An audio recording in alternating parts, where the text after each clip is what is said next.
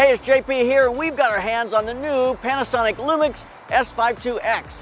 Very excited about this camera because it is an ultimate, I think, crossover hybrid video stills camera. Does great stills, it does great video. It has some very pro high-end video capabilities, and I think that's what stands it out. Well, it is what sets it apart from the S5 II. Let's take a look at what those are. I think though, basically starting off, we need to really understand this camera is almost exactly the same footprint, autofocus, form factor, everything as the S5 II.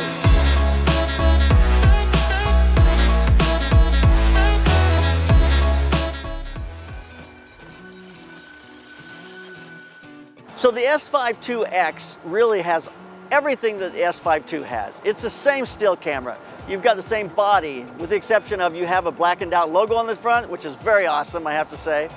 But otherwise, it's the exact same body, which I love the grip on this body. I love the function of being able to get into the buttons, to be able to make this body work.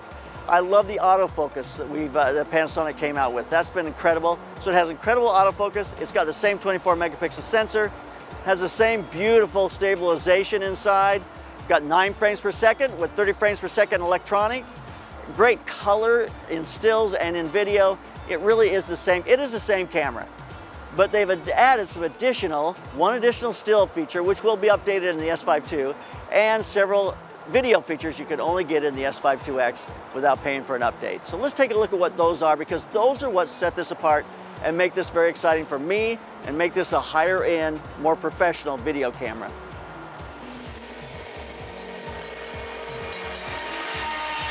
So what makes the S5 IIX worth $200 more than the S5 II? Well, there's several features. One's a still feature that actually will come in both these cameras, but comes right now with the S5 IIX, and that is Live View Composite. This is a great process where you can set up an image of a person, maybe use a strobe on the person, and then if there's cars blurring by, you can look on the back of the camera in live view and you can see the image building. You can see the streaks of the cars until you finally get to the point where you feel like it's exactly where you want it, then you can stop your long exposure. So it's a fun thing. We're going to show you some examples of that. That's live view compositing. So you're really compositing, it's showing you what's happening in that long exposure as you're making it, and then you get to decide when you're going to end it. So that's a fun feature that's been in Panasonic cameras for a long time, but this is the first Panasonic camera that has come out with when it's released. So the S5 IIX has that live view compositing. Another example is the nighttime skies. You put it in the sky, you can see the stars start to trail. It's a great way to work if you're doing long exposures and you get to see exactly what's happening without doing a super long exposure and looking at it and having to start over again. So I think that feature is really awesome. Here's some examples of that. So I'm doing the live view compositing. Watch this car as it goes by. You see it? There goes the red line of the tail lights. So what it does is it does a base plate exposure, and then in the live view you get to watch, it's going to slowly lay in the light that changes and creates the streaks. So the base exposure doesn't change, the base plate, the background plate or our main plate doesn't change, but as the cars go through, it's going to lay the lines in there. So I can leave sitting here, cars aren't going through very often, I'll wait, another one will go by, and you'll watch it. You'll watch it as they come down. You'll see it kind of just go down the line, and it kind of paints in. And you can wait and say, okay, I like that one, I want more, wait longer, do as much as you want with it. It's pretty cool. And then when you're done, you hit the shutter, hit the Q button, and it's going to composite your image, and you've got your final image. Let's talk about the features now in video that really make this worth the $200. The first one is that through the USB port, you can attach an SSD drive. That gives you a lot of great options. Number one is size, large SSD drives. You can put 2 terabytes on one of these little Samsung drive. A 2 terabyte drive here is about $300. So not only does it give you a lot of space, it also gives you a very reasonable amount of money to get 2 terabytes worth of space. CF Express cards are not going to be that cheap. You're going to be spending a lot of money for all those cards. So even though it only has the 2 SD cards inside, using the SSD card outside through the USB port gives you ample storage space that allows you to have better heat issues because it's not going to heat up as much. It's outside here. It's quick, it's fast because it's SSD. It's going to support the speed you need to be able to write 10-bit 6K, 24 and 30 frames per second kinds of codecs. So that's going to make it possible with that SSD drive. That's a huge advantage for this camera.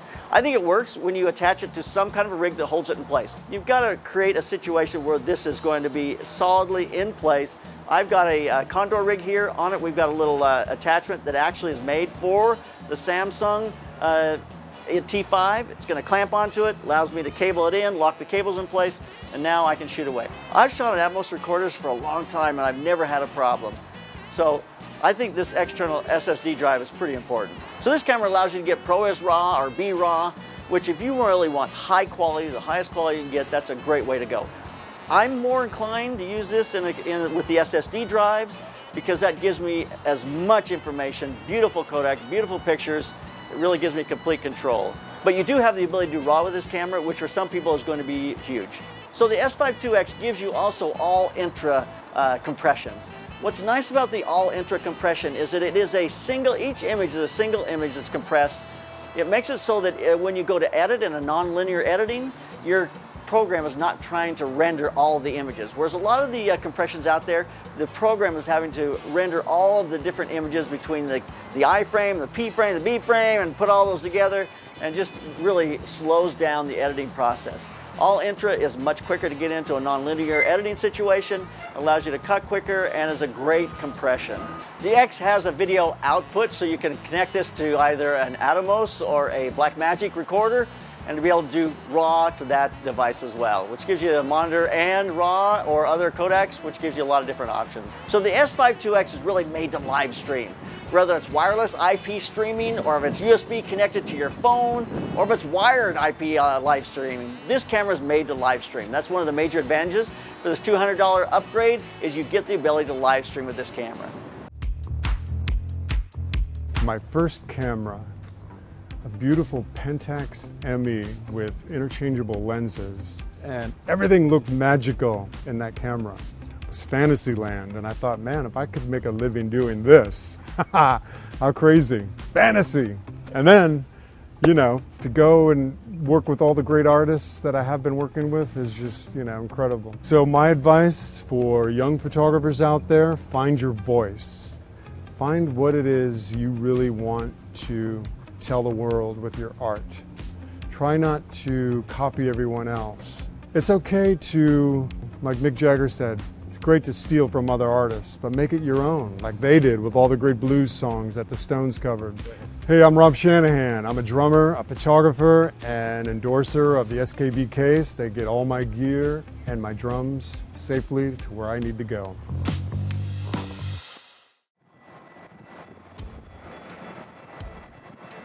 So video really is the strength of the S5IIX. So the question for me became, is it necessary to go to an SSD drive and to have that Apple ProRes on the SSD drive? Or is it fine internally with the SD card? So I just wanted to look at some footage on the SSD drive, some footage on the SD card, the best footage as far as quality-wise, and just compare those and just see exactly what we get. So the first thing I shot here, this is on the SSD drive. This is the 5.8K at 30p and the 4K side by side. You know, it's immediately, the footage, the 5.8K is just much clearer, very crunchy. You got a little more black. It's very pretty. Both of these are very beautiful images with regards to the color depth. When you look at the color rendition though, I think the reds and things are a little stronger with the 5.8K. Which you would expect to see. It's hard to see this because we're showing this to you on a 4K monitor, a 4K export. So, but there is an example of those two. But this is really worth noting. The ProRes 5.8K gives you 7.54 gigs for a 30-second clip, whereas the 4K gives you 3.79 gigs for a 30-second clip. So you're doing about 3.9 gigabytes for a 30-second clip. That's in 4K, 30 frames a second, in the Apple ProRes to the SSD card, SSD drive. So that's a lot of space. You're moving. We didn't even look at the Atmos, which gets to RAW. I mean, you're talking a tremendous amount of data you're going to have to move around. It's hard to move this data around. When I look at it on our computers and things, it becomes a bit of a challenge. I think the footage in both these situations is really beautiful. You see the flowers, the way they're moving. It's just the motion capture. It's just really beautiful images. Do I need to go with this much quality? Probably not for a lot of things I do, but would I go to this if I'm doing something a little higher end, more professional? Absolutely. and I could stay on that SSD drive. This is a pretty good place to be if you have the space for it and the ability to move this footage around, which is one of the reasons why an SSD drive is nice, because you can move that right to the editing process, and you can not have to move that information around as much, all those clips around as much, just keep it on that SSD drive. All right, so now let's take a look at what we can do internally on the SD card. So here's the best quality video we can get to the SD card inside the S5IIX. So the All-I in 4K is going to be a 1.56 gigabyte clip for 30 seconds, whereas the long GOP is going to be 606 megabytes. For 30 seconds. These are both 4K, 24p, and they're also all shot in 16:9. And it is interesting as I look at these two, you expect the long GOP to be more compressed because it is just giving you keyframes, and it's going to have to render all of this when you get it into the nonlinear editing. Whereas the All-I is giving you each of those frames, and that's why it's a larger file, but it's going to be much faster to edit when you get it onto the nonlinear editing line, because it's already has all the images there. It doesn't have to render them all like it does with the long GOP. So in looking at this, it's just, they are both beautiful. I actually love the All-I a lot. I think the color depth is beautiful. I feel like the greens are excellent. The reds are excellent. I think the long GOP is great as well. It's just, it is a smaller file. It's more compressed. But for most of my use, this is probably a beautiful place to be. I could shoot a lot of corporate video on this without any problem. It's going to fit the need for most of what people have to do. But what I love about having the ability to go to an SSD drive is that I can step up from this Kodak and give myself more information, the ability to color grade better. All those kinds of things are going to make themselves available as you go to the SSD drive and the Apple ProRes.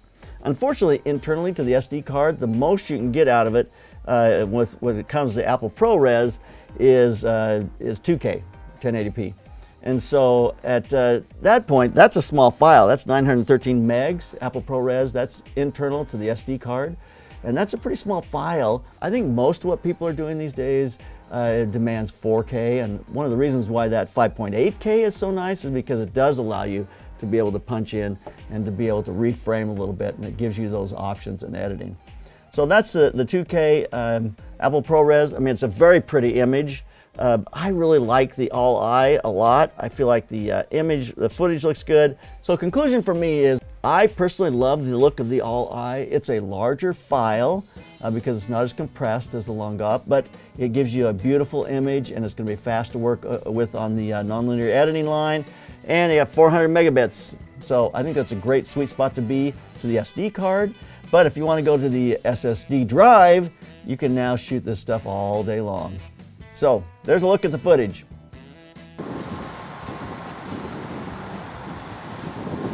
All right, let's wrap this up. If you shoot stills and stills only, then the camera you need is the S5 II. You don't really need the S5 IIX because most of the upgrades, well, all of the upgrades you're going to get with the S5 IIX are really about video. But if you do shoot video and you have a crossover kind of workflow at all, and most photographers these days, videographers, are asked to do both. It's really interesting how you get that request most of the time. But if you do video, this camera really has some advantages for you. You've got the external recording, you got the raw video data output, you have the SSD drive, you can run through the USB, you've got the all-intra compression. The live streaming is absolutely incredible. I mean, if you live stream, and we do here at the Slanted Lens, that alone makes this camera worth the upgrade. When you put all those things together, $200 to get the S5 IIX makes perfect sense to me. I don't see any reason why you wouldn't do it. It gives you a lot of options. Even if you don't use a lot of raw video, you have the option if you're going to be in the situation where you have to shoot a commercial or you have to shoot something a little more high-end, you have that option. So there's my sense about it. Two great cameras. I'm pretty excited about the S5 IIX and can't wait to keep shooting. So there you have it. Check out some of our other camera review videos or some of our videos about shooting, which is a fun thing to do. So keep those cameras rolling and keep on cooking.